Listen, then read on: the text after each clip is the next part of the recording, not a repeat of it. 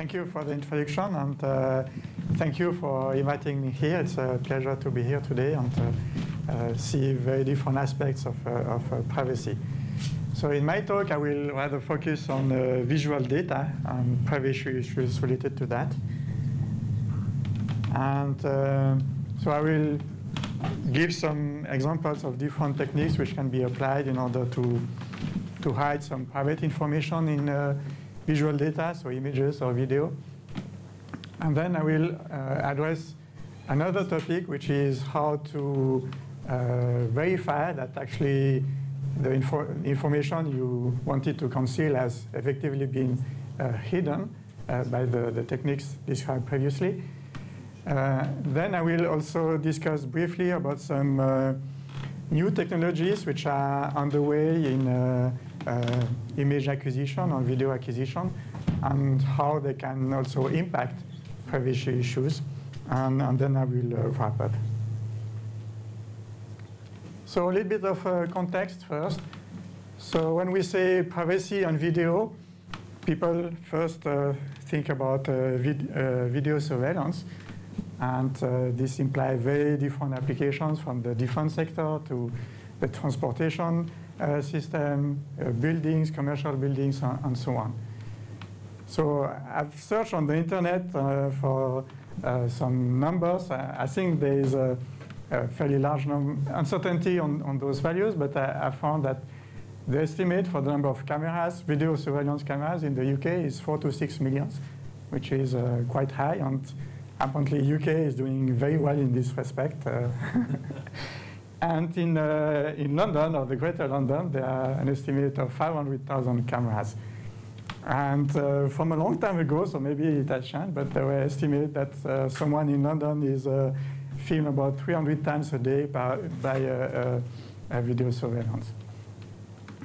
And of course, related to that, there's also a well-documented history of abuse, ranging from very different things, like just simply having footage released publicly on the internet, to having some law enforcement officers blackmailing people using video surveillance system, and so on.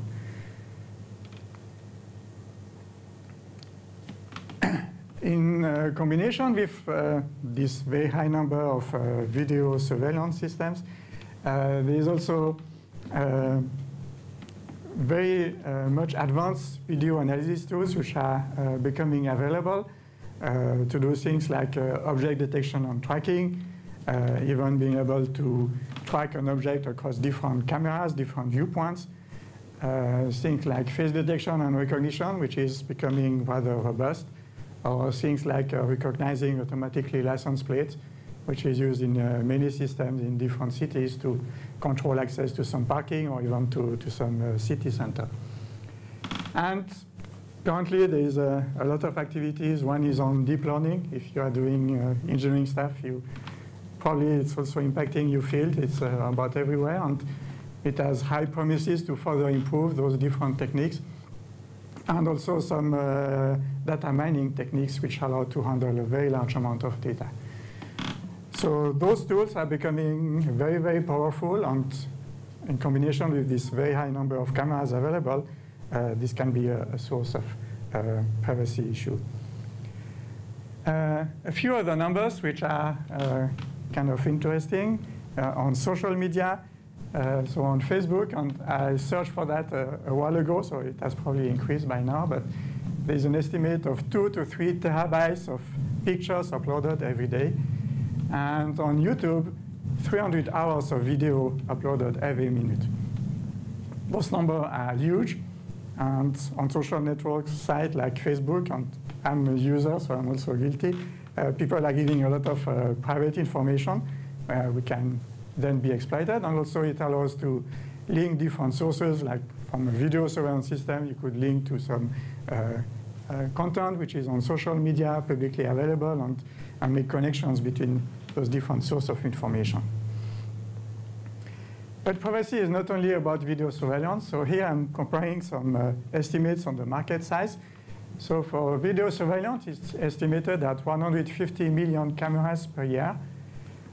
mobile phones, and I'm sure everybody in this room has a mobile phone, and your mobile phone has at least one camera, sometimes even two. So the number of cameras in the mobile phone market is estimated to be 1 billion per year. And there are also some other applications where they don't come to mind at first, but for instance, the automotive industry, it's estimated that by 2020, so that's almost tomorrow, there will be 100 million cameras sold per year, where most cars will have several cameras looking in the back, in the front, and so on. And again, a huge amount of data which is acquired by those systems. So this calls for the need of privacy protection tools. And if you are here today, you're probably convinced that this is something important. I won't try to define privacy. I mean, that's a complex notion, but for me, as a working definition, I will simply say that it's personal information which can allow to identify a person. And this notion of identifying someone is also rather complex because, of course, by the face you can recognize someone, but even hiding the face, if you have information about the gender or the race or the color of clothing of someone, even if the face is hidden, you can still know who this person is. So ideally, those privacy protection tools should handle also those different aspects. So many of the privacy protection tools are trying to, on one hand, identify the regions in the image or the video which are containing private information. Depending on the settings or the application, those could be some predefined zone. If you know that your camera is looking that way and the camera is static and so on, you could say this part of the viewpoint I will consider as private information because that's where people will be visible. Ideally, you rather would like to have something which is automatic, and in that case, you could define dynamically the region which is containing private information using video analysis tools, for instance, face detection, people detection, and so on. And those tools are becoming rather robust and reliable. Or in some other settings, like in an office, you could use RFID tags to know where the different persons are, and therefore use this information to hide them from the video surveillance system.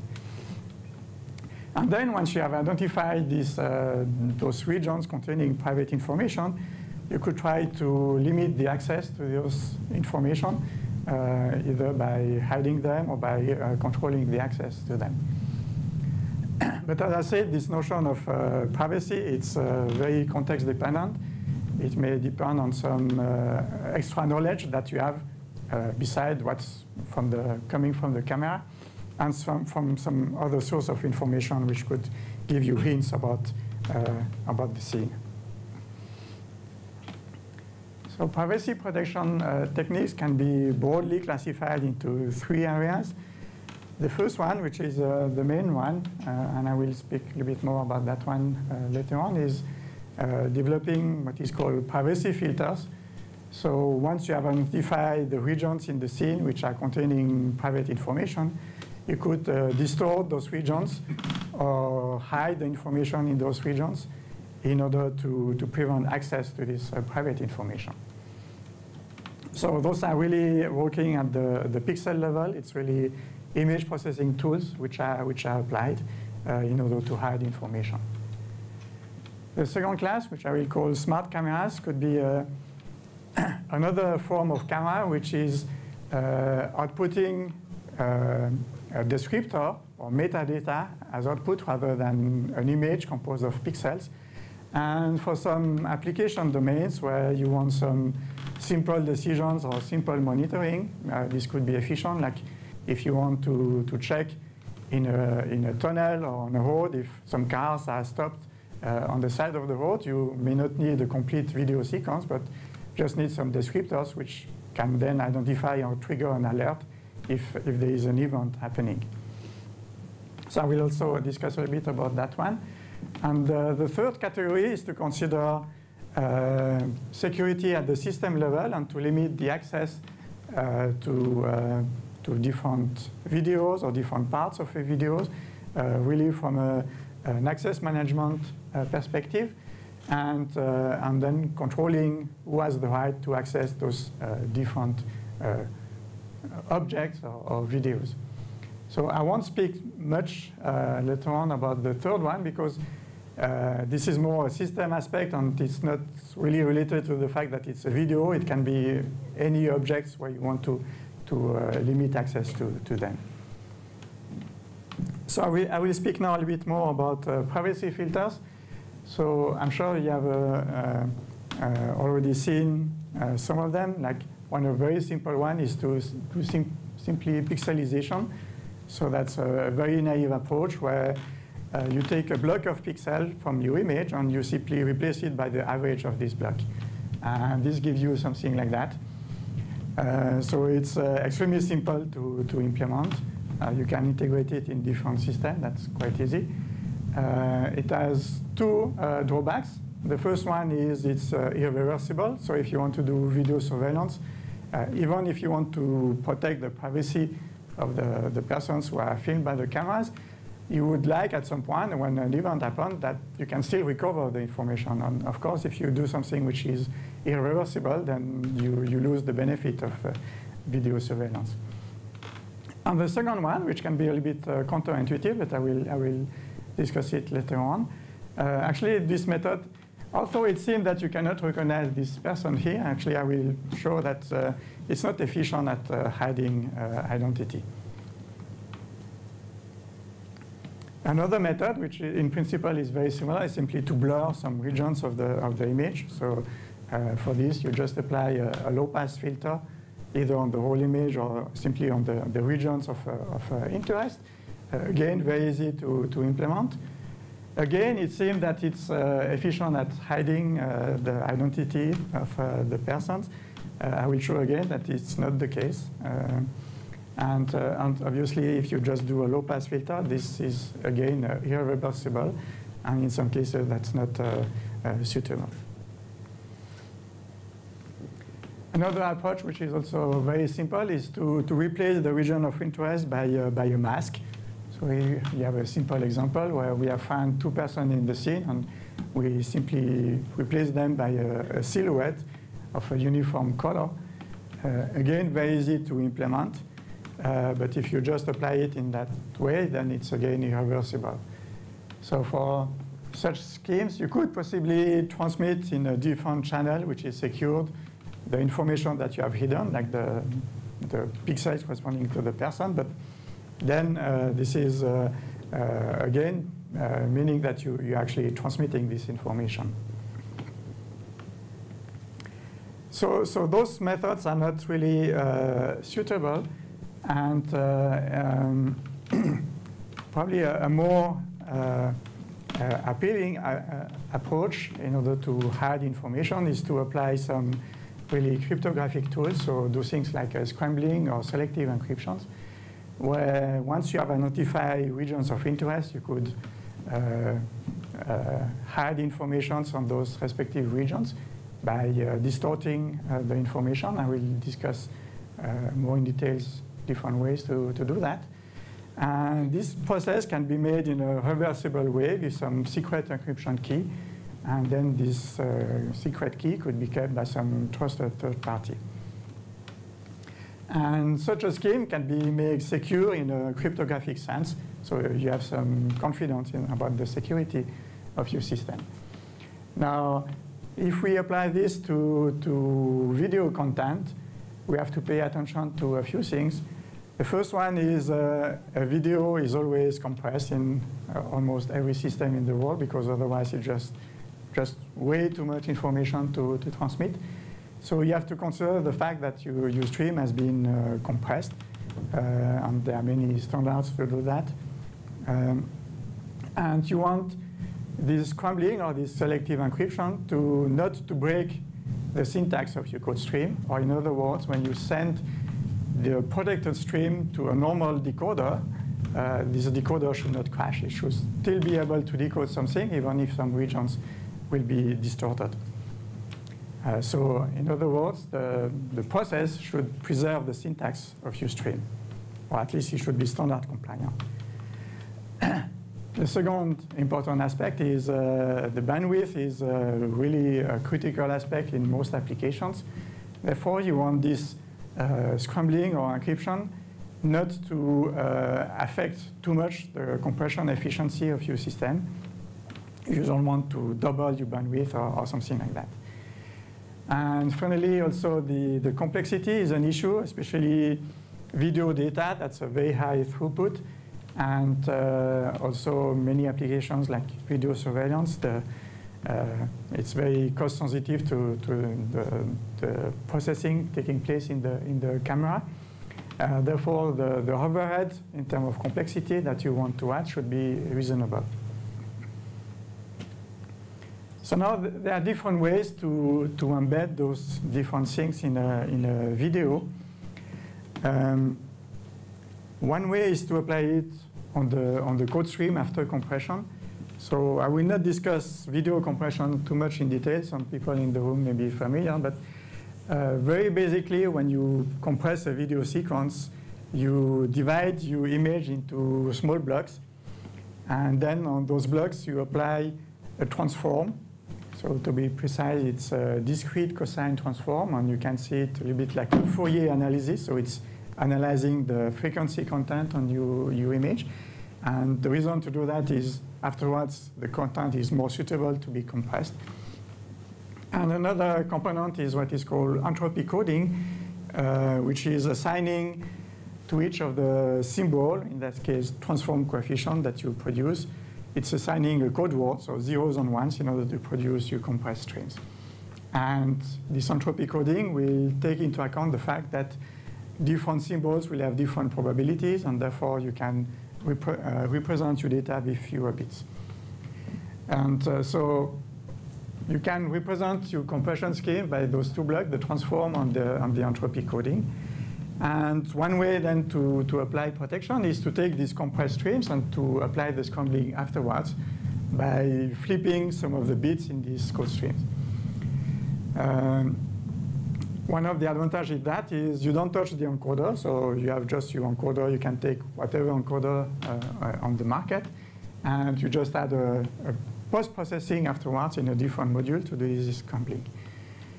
The difficulties is, on one hand, you need to parse the code stream, so you need to know what syntax elements you are dealing with.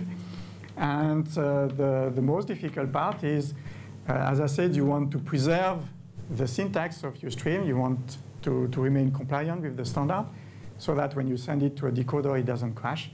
And if you start changing some bits here and there, that's kind of difficult to guarantee. So another way to do that is to do the scrambling in between the transform and the entropy coding. So we do this transform. We have transform coefficients. And then we'll modify them in some way. And then those modified coefficients will go to the entropy coding, and this will produce a code stream. So in that way, you are guaranteed that the syntax is remaining standard compliant. So that's an advantage. And you should be careful that the scrambling will not affect too much the way that you can achieve compression. So the efficiency of the compression should not be affected too much. So one disadvantage of this approach is that the scrambling needs to be inside the encoder. So you have to modify the encoder, and you can no longer use whatever encoder is on the shelf. So we have done some work where we embedded this type of technique in different schemes. Here I will show an example with HU64AVC, which is one of the state-of-the-art standard video compression scheme. And I won't explain too much how this HU64AVC is working, but basically you recognize the T is my transform, and this CA VLC is my entropy coding, so producing my compressed streams. And I will apply my scrambling just before this entropy coding. So I will modify some of those coefficients, and if I do it in the right way, I will hide information from the video, and then my stream will still be standard compliant. And in the decoder, if it's an authorized user, he'll have secret key available, it can do exactly the inverse. So you can cover strictly the same video sequence. And if the decoder is not authorized, so it will not be able to do this, and it will just decode some scrambled data, but it will not crash. It will just display some things which are noisy. So there are very different ways to do this form of scrambling. Here I will briefly discuss two schemes that we evaluated in the past. So as I said, we divide the images into blocks, and in the case of H.264 AVC, this is done with 4x4 blocks, or rather small blocks, so we have 16 pixels only. And the first way that we proposed was to inverse in a pseudo-random way the sign of the coefficients. So my DCT coefficients, I have 16 of them. They will have a sign, and I can flip it in a pseudo-random way. And this will introduce distortions in my data, so the information will not be recovered exactly. On the other hand, because this sign is not very strongly correlated, it will not affect too much the compression performance. And another way to do is to take those 16 coefficients in that case and to reshuffle them. And again, this will hide information and not affect too much compression. So I will show a video of this example. So this is a scheme which is fully reversible if you have the secret key at the decoder. You can transmit the same stream to all users. You could even imagine to have different keys for different objects in the scene. This would be quite easy to do. In terms of coding efficiency, because the modification we make to the coefficient is not too important, the coding efficiency is not affected too much. And in terms of computation, it's, the increase is quite reasonable. So I'll try to show video sequences. So on the left, you have the sign inversion, and on the right, the permutation. And you see that you can recognize the scene, but the two objects of interest, in that case, the two persons walking around, have been hidden by this scrambling procedure. So this is one way to apply some privacy filters really at the pixel level, or in that case, in the coefficient levels, and to hide information. Another aspect I want to briefly discuss, and in terms of time I'm still doing okay, is to have a camera which is not outputting a video stream, but which is outputting some metadata information about the scene or some descriptors about the scene. So the camera could embed a DSP and run some image analysis tools like segmentation or chain detections or tracking, things which are fairly reliable. And then it can output a description. So I won't go too much into detail, but there are standards to do that. One of them is MPEG-7, which is based on XML, so one way to structure this information. I won't go into too much detail, but for instance, the output of this camera could be a text like this, which is describing the scene. So saying what are the objects in this scene, what are the positions, the trajectory through time, the color of those objects, and so on. But it doesn't output pixels. And therefore, you could use this to reconstruct a scene where you could have, for instance, bounding boxes of the different objects which have been captured by the camera, but not an image by itself. And this can be useful for some scenarios. For instance, there are many applications where you just want to control that nobody is entering a given space, or that people are moving in one direction and not in the other one. For instance, in airports, you have cases like that. With descriptors like this, you can fulfill this task without having to deal with images and with the privacy issues going with that. So the next point I want to briefly discuss is then how to verify whether those techniques are actually efficient at hiding private information. And this is a complex problem. And here I will show one framework where we consider two classical face recognition techniques The first one is PCA, Principal Component Analysis, also known as eigenfaces. And the second one is linear discriminant analysis. Those are maybe not exactly state-of-the-art, or at least not anymore, but those are basic face recognition techniques.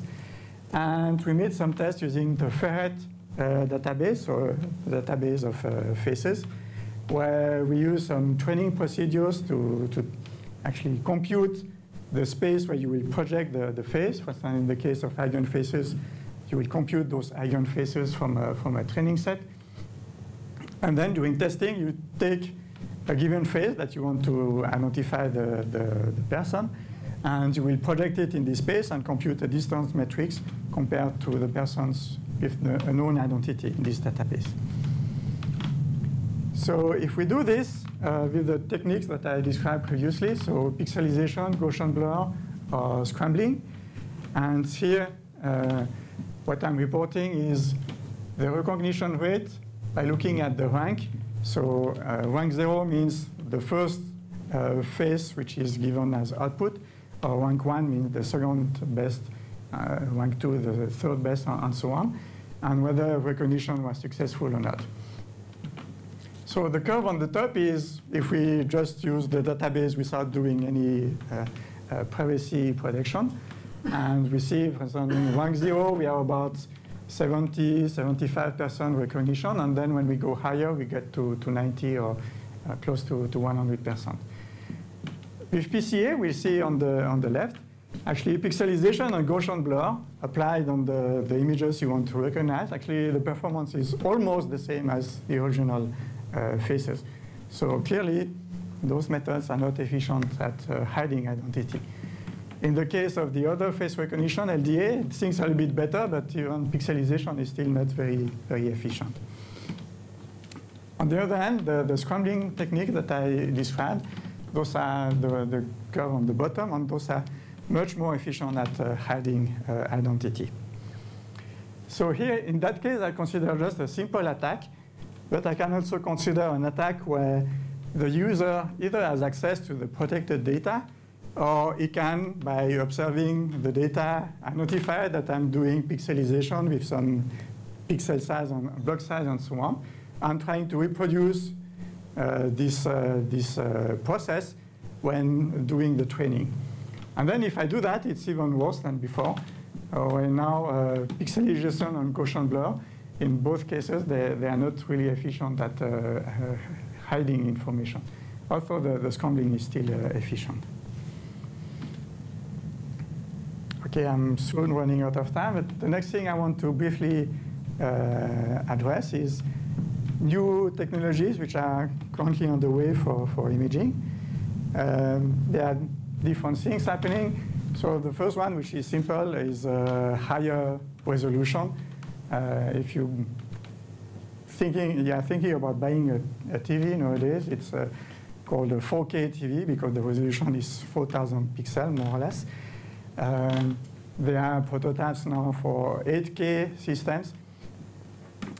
So at least in the entertainment domain, those are realities, and then they can be used in other application domains. There is a trend for higher frame rate, but probably for privacy issues, it's not as important. Another one, which is quite important, is high dynamic range, so capturing a higher dynamic of the content, and I will briefly discuss more a bit on that. And some other trends also to try to improve the 3D immersive aspect of the video. Nowadays, there are things like free viewpoint systems or light field representation, which allow to change the viewpoint of the user compared to a given scene. So obviously, if you go to higher resolution, like 4K or 8K, you have more details in your image, and you have more chance to be able to identify someone. And also some of the tools that I described previously, we try to locally smooth the details. If you apply them on a very, very high resolution image, they may no longer be as effective. High dynamic range, that's also something which is widely used in some application domains, like entertainment, to produce nicer looking images. And I don't have time to explain in details how to do a high dynamic range, but the basic idea is you want to capture details both in the dark and the bright areas of your scene. With a classical system, if you have like someone which is in front of very bright areas, either you have the details in the background, but the person appears totally black, or you could have the details on the person, but then everything else would be completely burned out. With high dynamic range, you can capture really the whole spectrum from the very dark to the very bright areas. So you have an image with a much higher contrast. And in that case, the same scene, you have the details both on the person and on the background, on the whole scene. So obviously for privacy, this is a threat because you have much more information to deal with. In particular, there are many footage of video surveillance which are impossible to use later on because the camera is such a way that there's a light coming near the camera and all the pixels are overexposed and there's not much to be exploited from that. With HDR, you have the possibility to really capture, even with some very complex scenes, a lot of details. And we have done some work to show that this is actually improving quite a bit computer vision algorithms. So one difficult case in computer vision when you want to match different images is the case where the two images have very different illumination conditions. So here on the top, for instance, we are on the left and the right, we have two images, one taken during the day and the one taken during the night. And in that case, normal computer vision techniques, and in that case we use a descriptor named surf, which is taking local information and trying to match them in order to identify whether those two images are from the same scene or not. And if we apply them straightforward by using some way to process this high dynamic range data, the performance is not very good. So here we have the green lines, the yellow line and the red line represent correct and incorrect matches. And then there's the green lines which show matches which are not correct due to the repetitive structure of the scene. So we see that in those two cases, actually, most of the matches are failing, and the system cannot really identify that this is the same object. But if we process our HDR image in the right way to optimize the performance of this matching score afterwards, we can get very good matching, even when those two images are very different from a visual perspective. So high dynamic range has a high potential to improve a lot imaging systems in terms of capturing a lot of details during the acquisition, and therefore also in terms of privacy. And the last thing I will briefly mention, I'm running out of time, there are also some new devices, things like drones. There are big drones which are so far mainly used for defense and security applications, but there are many application domains for civilian use, which are also considering such drones. For instance, we are in a French project where we try to verify railway tracks using such a drone. And then there are mini drones that everybody can buy in the supermarket, and they have a camera, and you can deploy them wherever you want. And this is mostly unregulated, and you can have video footage from a very different perspective and in a very uncontrolled way.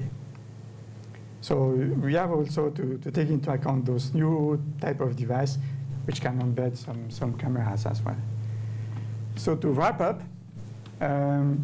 while protecting privacy in visual data, that's a difficult problem. Although there are many techniques which are existing, and I've briefly discussed some of them. There are many different variants among the same ideas. The problem is still challenging. And there are very different difficulties which have to be addressed in order to really solve it. One is the fact that this is a problem which is much context dependent. You can infer a lot of information from the context from your scene just by not the object in that scene.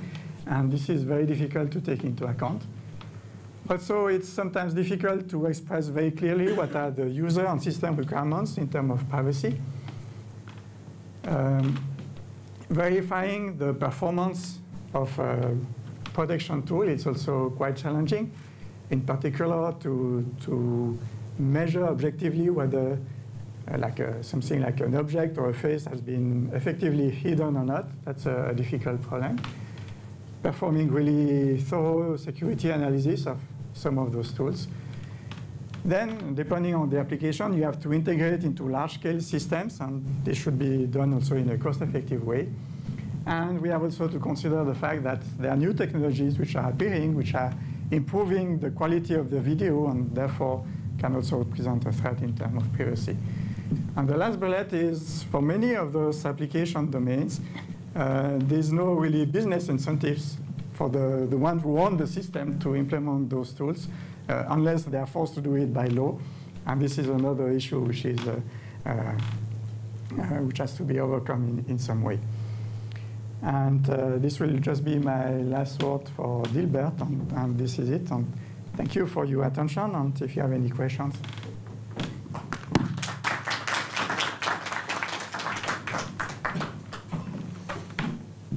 Thank you. Any questions?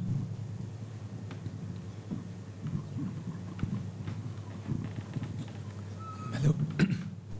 I have a question about, you analyzed the attack on your privacy mechanism, but one attack could also be just exhaustive search of the key. So your key space is just 16 bits when you're just flipping the signs. The key is not 16 bits. There is a key which I didn't give all the details, but there is a pseudo-random number generator which has a key which is longer than 16 bits. And then, yes, on one given block, you have 16 pixels. But if on one frame of the image, you have many more pixels. So is it that every pixel has 16 bits? Is it the idea? No. So every block of 4x4 pixel has 16 coefficients. Now you have many blocks in one video frame. And many of those blocks, the one corresponding to the area you want to hide, will be scrambled. So in that case, actually I have a slide. It was hidden, but I can go back to that.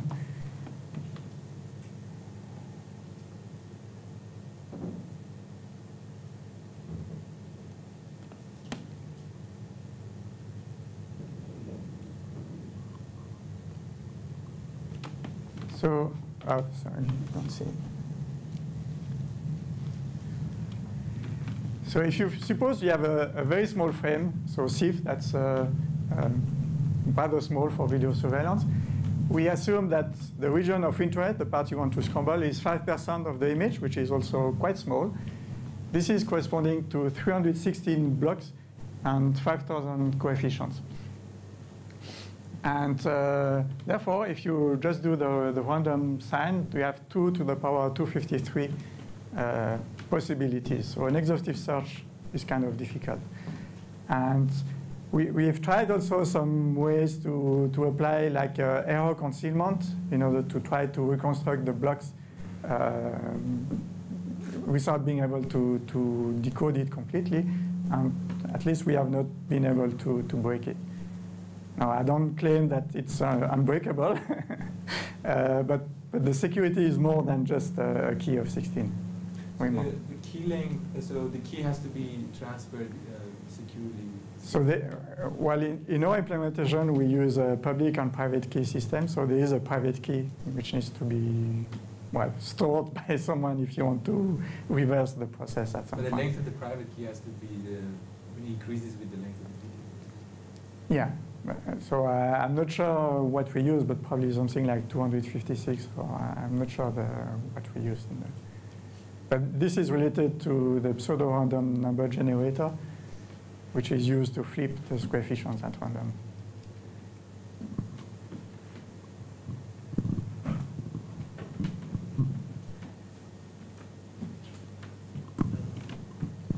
Well, I guess my question's kind of related, but because I don't work on video coding, it's not clear to me how unpredictable the sign or the permutation of these things are. So maybe you could say something hopefully for the general audience, about how general it is that we can just flip the sign on things and it becomes obscured, versus permute things and they become obscured. It seems to me the sign should be predictable, perhaps from some machine learning. No, the sign is not really predictable. I mean, the amplitude of the coefficients is correlated because it's, I don't know your background, but so those coefficients are obtained using a DCT transform. So this is doing some kind of frequency analysis. And you have one coefficient, which is the average of the block. And then you have coefficients corresponding to details in your block, like edges and things like this, and if they are repetitive structure. And the sign itself will not be highly correlated because it's depending on whether you go up or down and things like this. And I don't think you can really predict them in an easy way. Now, again, and this is some point which is hard to prove. But we tried to use some simple error concealment methods, and we didn't succeed. And then likewise with the permutation, because you expect the energy to be in the lower coefficient. Yeah, but definitely the energy after the transform is concentrated in the lower coefficient. That's why you do the transform, actually. But this is not entirely true. I mean, you have significant coefficients which are also farther away. And those are the ones which are also containing more information because they correspond to the high frequency and the details, while the lower coefficient correspond more or less to an average of the block. So by distorting some of those, even if they are seldom but high frequency coefficient, they will impact a lot. I should say also that the DC coefficient is also scrambled or permuted and so on. If you don't do that, if you keep the DC but just modify the other coefficients, then the effect is much weaker.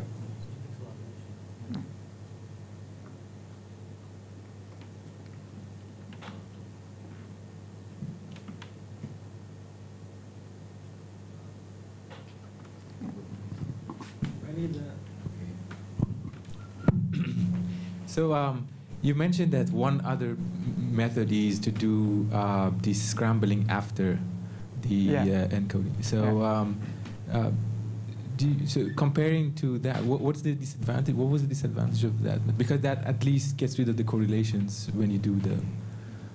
So doing the scrambling on the compressed stream, while in terms of coding efficiency, you have the same. So you don't change the size of the file, so that's very good.